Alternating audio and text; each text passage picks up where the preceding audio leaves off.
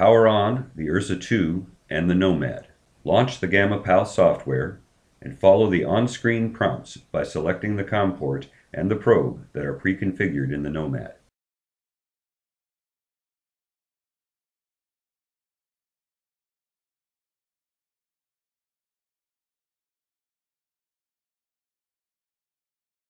When you reach the probe settings screen, you will notice that the manufacturer and model, serial number, high voltage, threshold, and other settings are displayed.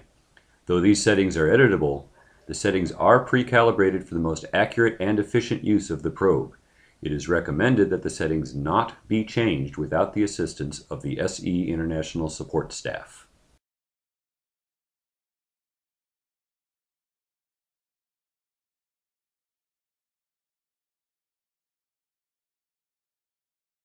Once you are at the GammaPAL screen, you need to perform a gain stabilization and source check before beginning analysis of a sample. This process is automatic and typically takes about 10 minutes.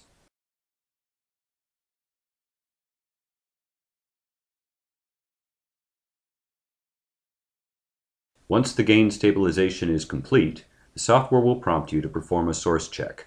The source check is done to finalize the initial startup and should take about 10 minutes.